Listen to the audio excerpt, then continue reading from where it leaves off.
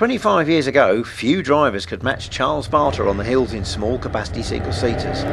These days he's equally successful in historic circuit racing, driving a Datsun 240Z, but now he's driving something rather different. Charles was persuaded to make a hill climb comeback by his friend Rodney Thorne, who offered him a drive in his massive 5-litre Hillclimb Sports Racer.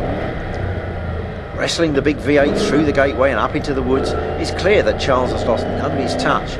This is a big car to thread up through the S's, but after 25 years he's not forgotten where the road goes, and this is a stormy comeback by the 2-times Leaders Hill Climb champion. He's into sore bench and ready for the high-speed charge up Cedar Straight, but things are about to go horribly wrong.